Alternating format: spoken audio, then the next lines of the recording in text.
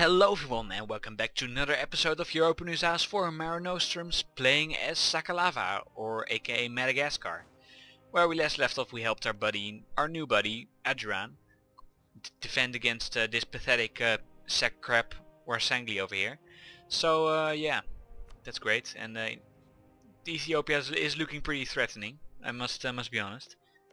So yeah, hopefully he will not destroy us. Oh, he's also allied with the Mamluks and Oman. Alright. Well, good luck to you, Makuria.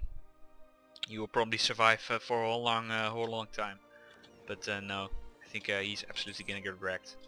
Let's decrease maintenance on our fleet again, and let's just wait until we have enough points to actually get our first colonist. There we go, our first colonist. Native policy. What do we want to do? Coexist. I think we want to coexist. That way we don't have to send our troops over all the damn time. Would be really nice. Yeah, what should we do? There's no way we can claim these dudes over here, so that's out of the question. So yeah, the only thing we can do right now is this province over here, but it's kind of dangerous with Kilwa and stuff. So I may want to pass on that for a while. But no, maybe we just want to do it. Maybe. Let's just go for it. It's the worst that can happen.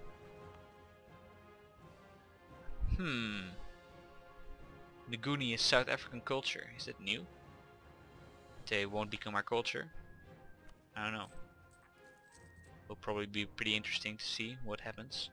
Well, if we're not losing our fleet, we might as well turn down the maintenance. But may even want to kick out our advisor. Yeah, we probably should. At least we're now making some money. Honorable people. Few are the countries in the world who do not claim to value honor and justice, but even fewer are the countries who actually live up to these ideals. However, the lack of large-scale and everyday corruption in Sakalava has made one of these rare places where principalities matter over personal gains. Even abroad, Sakalavan expatriates, I don't know, are sought after for positions of trust, as our people are known for adherence to duty and rejecting tempting bribes. Who else can claim to live up to these ideals? Well, no one apparently. Yeah, I think it's the second time I've got this event, and the first time I've actually took the time to read it. So yay. So our colony is going pretty slow. 10 per year. Settle chance of 14 each month. Probably take a whole while for us to actually start to really do something with colonization. But yeah, fairly soon we can actually go and already seeming great. But then we can go to Cape, the Cape in South Africa over here. That's a very high base tax province, I think. So that will be great. Oh, Mutapan separatists. Hopefully Kilwa will get wrecked. But he did convert one province though. Pretty nice job. Oh, there were 2 rebel stacks. I bet he destroyed one. Alright. But yeah, I don't know how to actually change the new colonies to your own culture. Maybe you can't even do that anymore. Pretty interesting. Mombasa Adrian again. The AI is sometimes so stupid. I mean, Adrian, what did you expect to gain from fucking allying the dudes again who just got destroyed like 10 years ago as one province left, and you lost the exact same war a few years ago? What the hell did you expect to gain from this? I mean, jeez. The AI is fucking stupid sometimes. Truce with Mombasa's over. Whoa, great. He will be gone in like 5 seconds, so it doesn't matter anymore. Amazing. The AI is sometimes amazing. Yeah, I know the AI a lot of times kind of allies smaller nations. It's especially great if you're the player and you're like a one province miner. You can ally friends or something. But still, sometimes it just doesn't make any sense. I mean, yeah. I mean, player friends would never attempt something as stupid as that. I'm sure of it. Maybe we can start trade conflicts and actually break the lines between these two nations. It would be great. Would his allies join? Well, one of his allies would, the other one won't.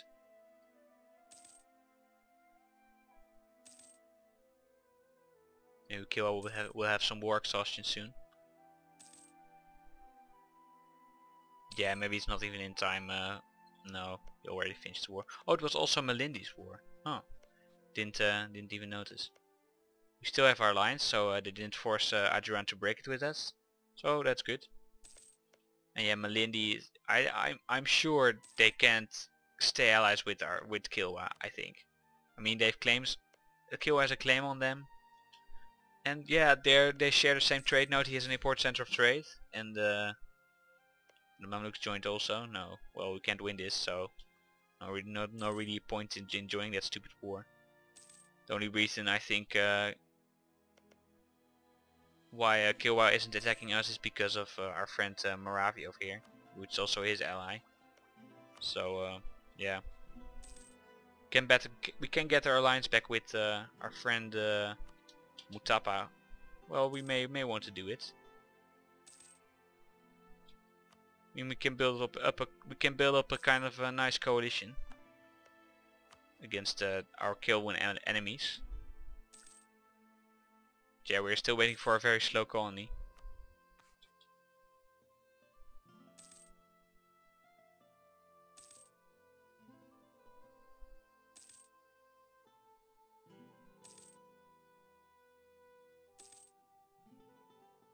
But yeah, also hopefully once we actually go around the Cape, we can start maybe conquering countries like Congo or something. Because they are also the same religion. Hopefully they're a little bit more fractured. Hopefully, maybe I'm completely wrong and Congo has conquered everything in the western part of South Africa over here. But we can always hope. So yeah, we got our idea. So we need I think three barks should be enough. Unmothball them, and then once we get enough diplo points, we can actually recruit an explorer. Then we can start exploring the Cape. At least that will give us something to do while we wait for our colony to finish. But yeah, it's going pretty slow, but it should kind of go a bit faster. We lost all our claims. It's kind of too bad, but we can't do anything with our claims right now. Anyway, so yeah. Well, he's pretty terrible, but better than nothing, I guess. How do I actually repair these ships? Are they not automatically repaired anymore?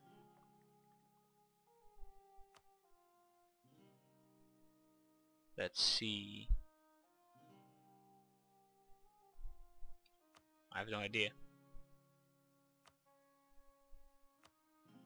Maybe we need sailors. Fully reinforced needs 700 something sailors, okay. But oh wait, we have our naval maintenance on 0. That's right. So now we should actually gain some more morale over here. Let's see, 13 decades, 10 prestige, influence. Let's see, do we want them to gain influence? Yeah, why not? It's only a few ducats.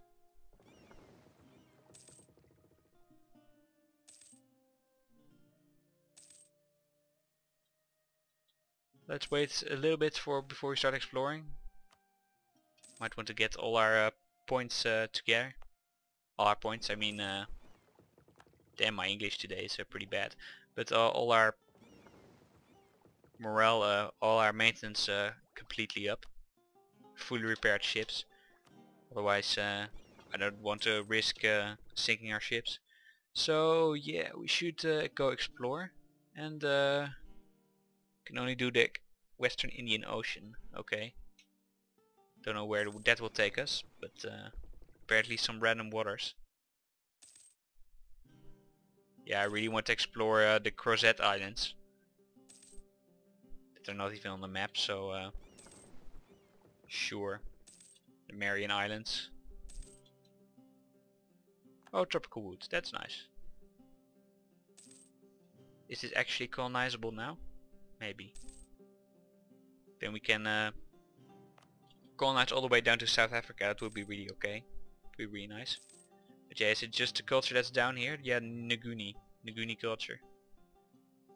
Interesting.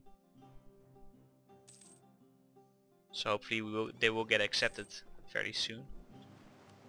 Okay, he's done with first exploration. Great. Where's the guy? Oh, here. Explore South Atlantic. Sounds great.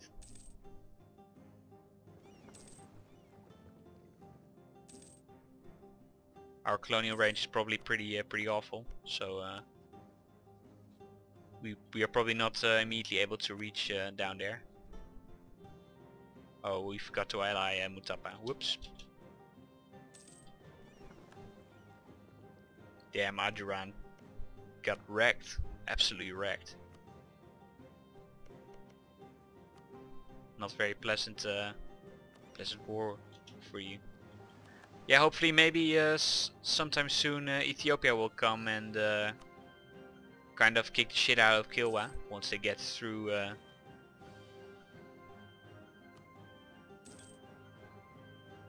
through Kilwa over here. Let's see. Another exploration. Yeah, we may want to explore the coast. It was eventually our goal at least. Let's see, are these developments pretty good? 3, 3, 2. Well, they're not great. 15, we really need to get to the Cape. Exploration's finished, great. This a few patches ago I think they changed exploration altogether, that you now automatically go explore certain regions, which is really... Well, it is a nice change overall, I think. Because it does make managing your fleets a little bit easier, but it does take away a little bit of the mystery of exploring new lands, having to plan your trip and whatnot. So that kind of sucks, but yeah, you gotta give something back. Yeah, you gotta trade something in for this new easy feature. You can't have both. So let's see, India's Vijayanagar is growing pretty large, so he's probably gonna dominate. Otherwise Bamanis would probably already have conquered most of the lands over here. Malindi's still allied to Kilwa, okay. Would be nice if we could get an alliance with Ethiopia, but I don't think that is gonna happen. But maybe once we get a little bit bigger. Oh, 3 points.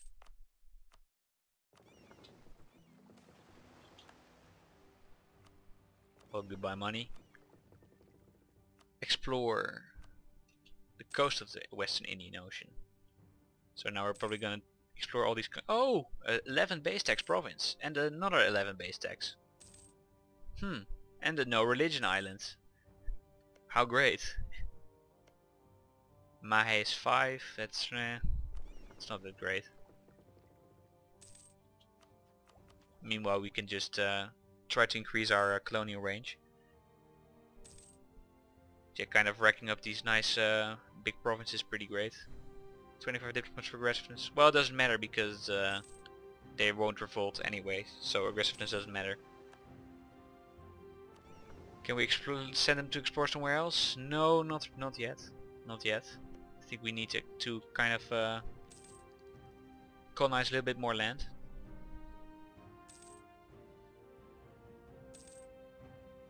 We're almost there for the next level. Can I change my focus? I think in 91 or something I could change it. July 58. There we go. Nice colonial range. Oh yeah, and immediately we can explore some more lands. Yeah, explore some North or South Atlantic, why not? How far can we reach now? No colonists, no colonists. Too far away. So we could go for Ile Bourbon. That's supply limit +6 and it's nice terrain, coastline. So no negative penalties probably, and this jungle which gives us so it gives us negative penalties to growth. Yeah, tropical -10, -5.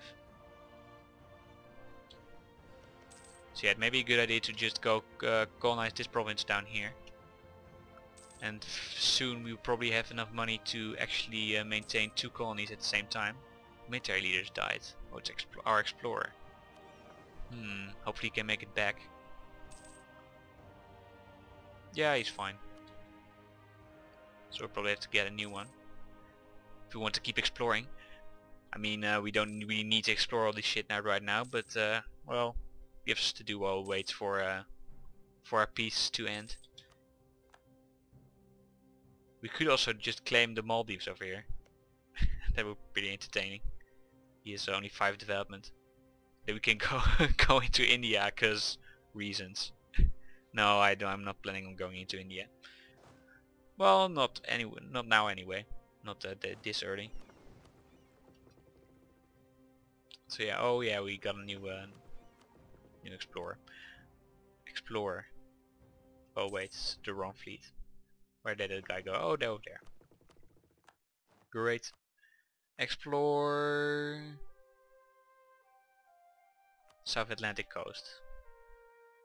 The Europeans haven't arrived in this part of Africa yet, but I'm not sure. Conquer Sofala. Yeah, I don't know. Not Solo is over here. Could also do that for the extra bonus, but might as well keep the option open. Why not?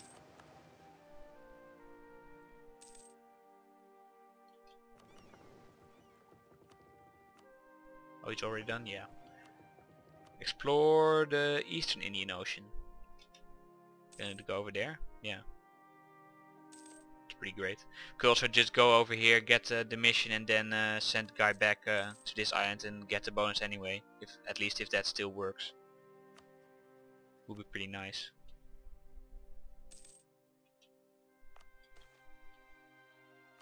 Well, not a lot of less ferocity events, but it's pretty useless.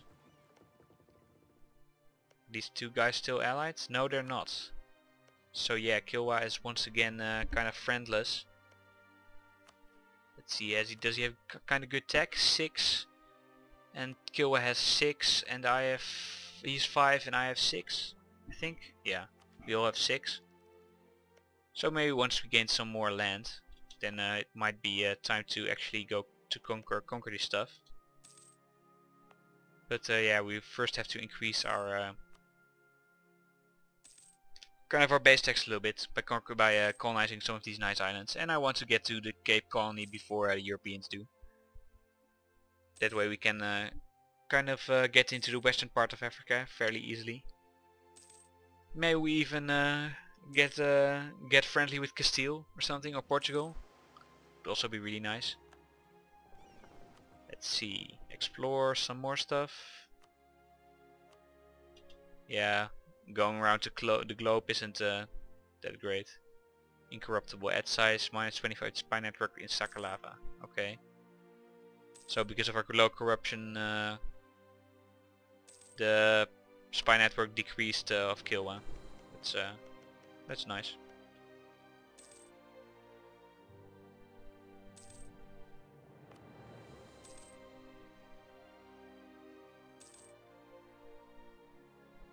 Yeah, our settler chance still isn't that high, but hopefully once we actually get some nice ideas, the next one, plus 20% settler increase, then we should be golden. And soon we can change our focus again. And our air is still pretty good. No, wait, he's not that great with Diplo points. Damn, it kind of sucks. He's also pretty old. Already 40. So hopefully our next air won't be terrible. That would be kind of a bummer.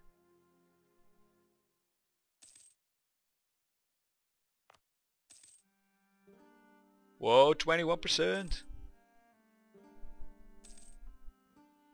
Now we can finally Get a nice colony. Yeah, every month we regain 1 colony every time. And let's not spend that money. We're still making positive income. So I'm not ready to that kind of stuff yet. But maybe we can now do religious ideas. That should be fine. Or maybe we can actually do what's it called, expansion ideas. Yeah, let's do that. Gain another colonist. Not that we can afford one at the moment, but hopefully fairly soon. And meanwhile, while we're getting a lot of admin points, it's maybe not that bad of an idea to kind of invest already in that idea group. No, I don't want our colony to lose all its settlers. Would be bad. Wait, I took a loan and then I was positive again? Oh well, thanks game for wasting my ducats. Maybe I should have waited a month before taking that event, because it took me negative, I think. Yeah, kind of waste of money. Oh well. So, oh, he's already back from his journey. Can he explore something else? No, he cannot. You can see Indonesia over here. I think it's Pasai, the red one. But yeah, I will have to finish it up here today. So I hope you enjoyed this episode, and hope to see you back next time. You have a nice day, everyone. Goodbye.